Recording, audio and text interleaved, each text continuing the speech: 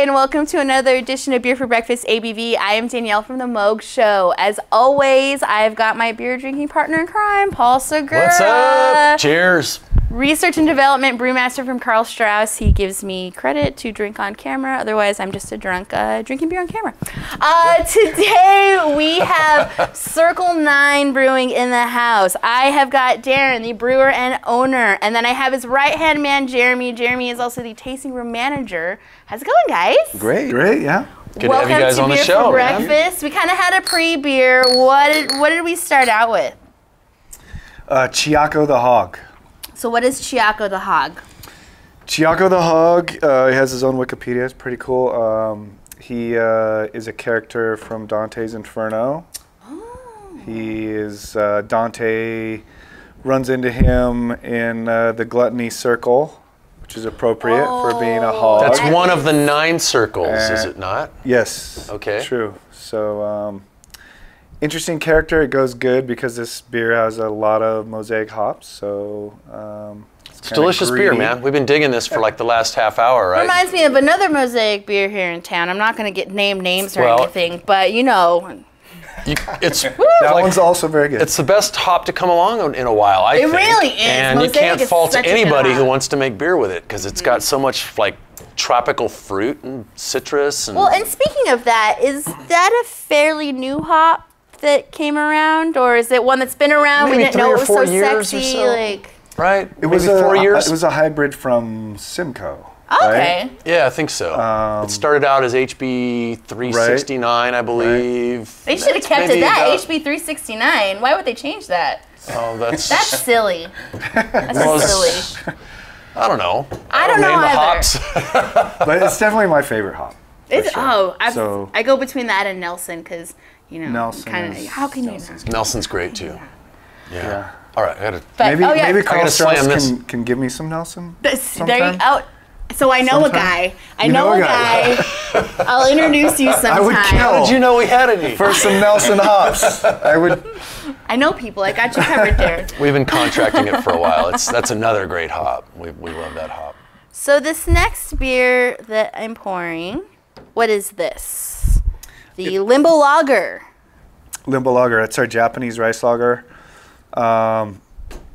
Story behind this one is when I was homebrewing a few years back, I knew I was going to be taking a trip to Japan, and I knew I was going to be like participating in this big festival they have. It's a fighting float festival.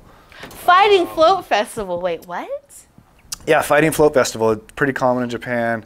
What they do is like in certain towns, there'll be like factions in the town. They'll each build their floats. They're these big floats. And they basically have a bunch of people pulling ropes. They ram into each other, and then it becomes like a tug of war. And then there's a winner at the end of the festival. So it's like a huge version of like Bot Wars or something. Yeah, it is. It's pretty crazy. So yeah, I knew I was going to be doing that. It's a lot of fun. So you made a beer after that. So I wanted to bring a beer. Wow. So I thought it would be cool to make a beer. I also wanted to make a lager at that time. So I figured I would do a rice lager, a Japanese rice lager. The inspiration for it was like an Asahi Super Dry, but this is a very different beer. This has, it does have sake rice, American rice, Pilsner, malt, 6-row, and it's a German lager yeast, so that gives it a little bit of sweetness. And it's dry, and it's just really solid lager. Dude, this is a summer beer. Oh yeah. I'm thinking of that, you know, really awesome 108-degree day that we just recently had, and this would have been perfect on that day. Nicely done. It's super clean. I mean, thank you. Crisp, refreshing, very crushable. Very crushable. Yes, it is. So, okay, this is a really great question to ask. I work at a brewery also, and we too have a Japanese lager. When you have people come into your tasting room, what is the best way to describe what a Japanese lager is? Yeah, people kind of are like, is it all rice or what is this? So, I mean, it's a little unusual. I usually just tell them, you know, the ones that you know about are probably Kirin, Asahi, Sapporo. And they're like, oh, okay. Okay. Well, technically, Budweiser uses rice in Well, there. so that's my next question. That's kind of always my segue. That's always like my kind of segue thought. I don't ever say it, but that's always my segue thought because I know that they also use rice. So why is that not a Japanese lager, but it's named like an American lager? So people, there's this whole thing around rice, right? Like it's an adjunct and that gets a bad rap. And that's true. If you're using rice as a cheap ingredient and it's not enhancing the flavor of the beer and it's just all about cost, like Budweiser uses it, then that's bad. But this is a rice lager, so and it's sake rice, so it's really used to enhance the beer and make that style. Huge difference in the flavor and aroma, though. Oh, I mean, absolutely. Yeah, this, I mean, you can taste the hops, you could taste everything in this. It's got a really nice bitterness that kind of lingers. And it's really clean also. And you use some German hop varieties in this, right? Saaz and Hersbrucker. Okay, well, Saaz is Czech, Hersbrucker is German. So it's all over the place. Yeah. I like that. Saaz, Hersbrucker, German lager yeast. I played around using some different yeast before, but I really like how the German lager yeast adds to the flavor in this. I dig it, man. I do too.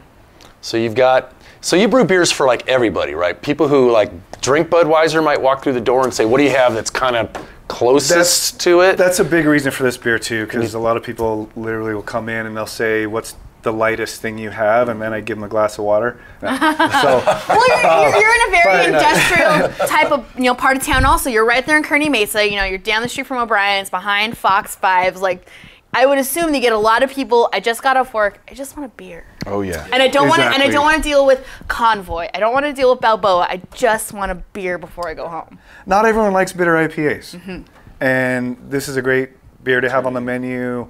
It's light. It's crushable for people who are just quote Coors Light drinkers or whatever.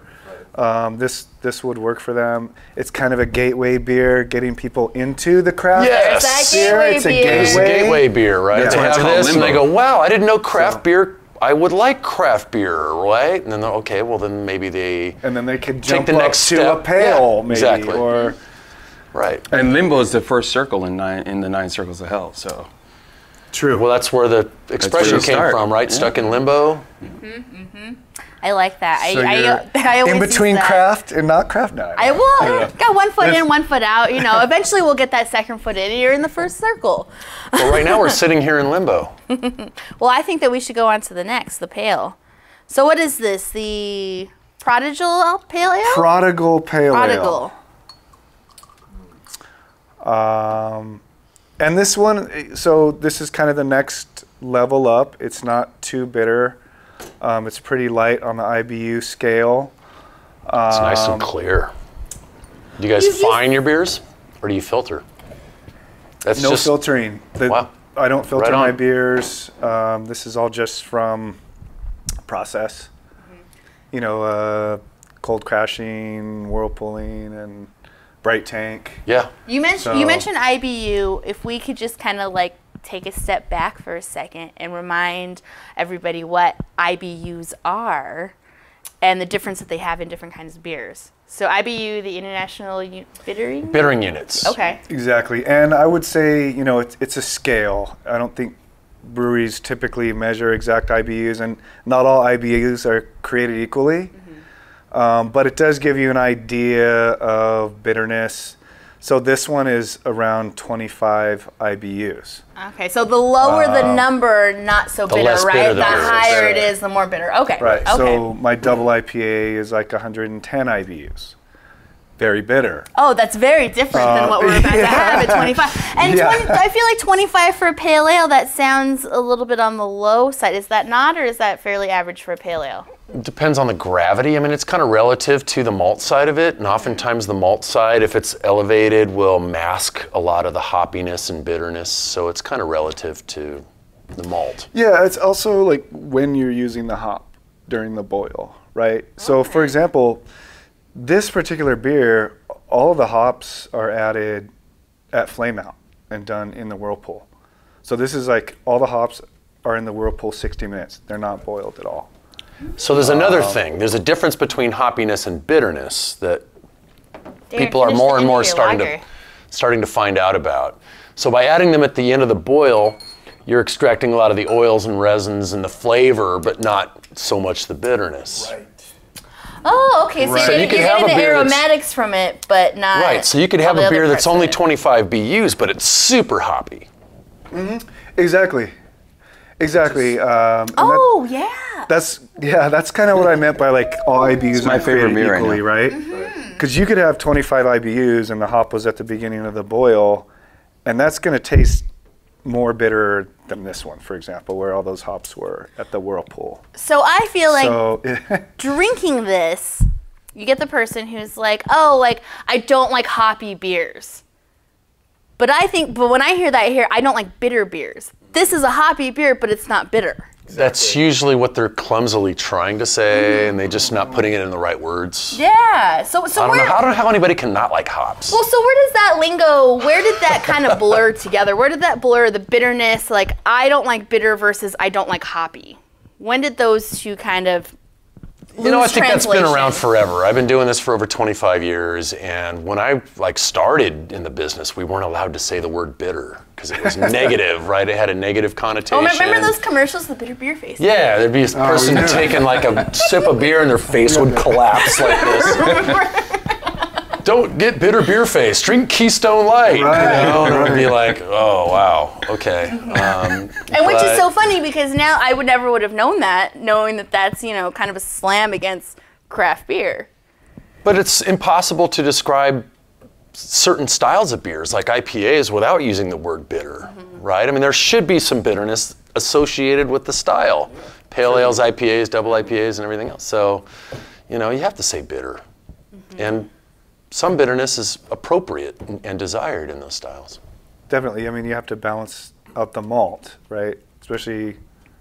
Wait a second, maltier, I thought this stronger- city forgot about that fourth ingredient. Oh, in beer yeah, malts. everything's a I thought malt that we balm. forgot that. No. If there's any malt. There's a time and a place for everything when beer is involved, right? Oh, yes. So like in a barley wine, especially an American barley wine, 110 IBUs would actually probably make it taste balanced, or maybe somewhat hoppy and bitter. Nice segue into this beer. Isn't it? / the name of this beer is so rad. I feel like this beer was named after me. It's called City of Dis IPA. I love that. That is such an awesome name. First of all, I have to know where the name came from. City of Dis is from Inferno, and it is the capital city. And it actually overlaps a few circles in I almost the feel like- geographical space. I feel like that's how San Diego feels about Los Angeles. Like, we are the Excellent. city of dis to them. We're like, Very well, nice. you wish that you had the craft beer we have, but here's this lovely City of Dis IPA just for you, Los Angeles. So you obviously were very inspired by Dante's Inferno. You named the brewery after him. I mean, a lot of people were, right? Some people think he actually made the trip. I mean, he describes it in such detail in the book that, It's a great story. It's part of a 3-book series called The Divine Comedy, and it was written in 1326, circa-ish. And he was exiled for writing the book, but it's a really interesting story if you think about it in the context of when it was written. I mean, that was unheard of, right? He's writing about the hypocrisy of politics at the time. It's very political, and of course about the Roman Catholic Church, and just so it was literally The Divine Comedy is the name of the whole series, and Inferno was the first one, and there's Purgatory and Paradise. So there's a lot of cultural references that people say all the time. They don't even realize they're from Dante's Inferno. So If you had to pick your favorite circle, what's your favorite circle? oh gosh, I've never been asked that. Really? Yeah. Are you serious for having a brewery that's named after you? You've never been asked that I've before? never been asked that. Oh, wow. Wow. Put a little feather on that cap. I would probably say 7. What happens in 7? Just because 7 has so much going on, there's multiple circles within 7. So 7 encapsulates more of the sins. So it's just, I guess, more, So if that's a circle, more you're- content there. So if you're in that circle, you had like a good time in life. Oh yeah. Living on the edge. If you're in that circle, like you live life to the fullest because you ended up in that circle, which had all the mini circles. That's a circle I want to get into. Sure. Well, it'll be all right because I'll make beer and. There we go. See, well, I feel like there's gonna be a lot of San Diego brewers in that circle. I don't know. What circle's the one where they give you a bunch of paper cuts and pour lemon juice on it? That's a lemon. I hate that one. No, this beer though. So City of Dis IPA. What does this come in at ABV wise? 6.7. And this one is Mosaic Citra. Simcoe? And, no Simcoe. No? Well, all Mosaic Citra. It has Munich malt. And Munich malt is a pretty dominating malt. Kind of toasty. So it does add some malt flavor. And people come in and they're like, wow, this has some malt in it. It's like, well, I've always liked to have malt in the beer too. So this one's pretty well balanced, not extremely bitter. Uses a Magnum hop for the bittering hop, which is a really smooth hop. You can't kind of overdo that hop. It is balanced. It's incredibly balanced. Yeah. And it's, like I was saying earlier, this beer pays our rent. It's our flagship. It's a great beer. And we love it. I have one particular question before we part ways, because I know we're on the last beer. Tell me about Drone Night.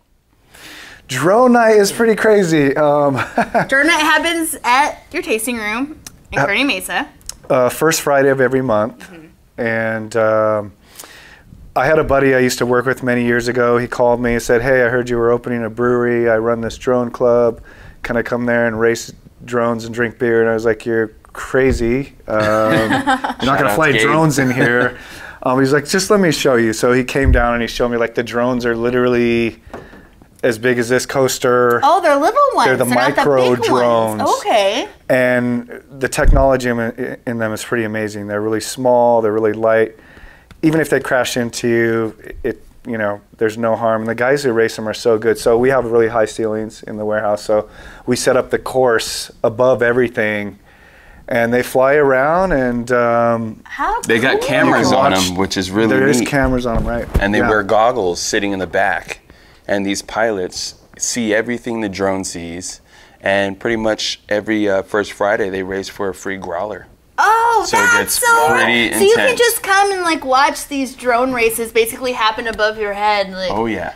Have you seen any like super gnarly crashes? There's always a few crashes.